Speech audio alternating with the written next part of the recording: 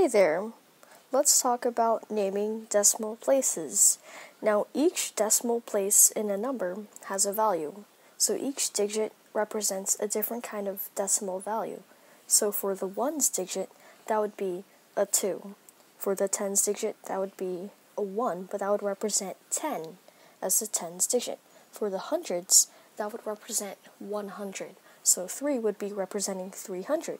So we say this number as 301, 2. We can say 312 by combining the last two. Some other ones you need to know are thousands, 10,000s, 100,000s, and millions, and so on to infinity. So these are the basics for naming decimal values. And what you can also do is you can add a decimal to the end of the number, and we call this the and. So we can say this is the and that's how we say decimal. And if we have a number at the end, let's say 4, then we can say to the 10th.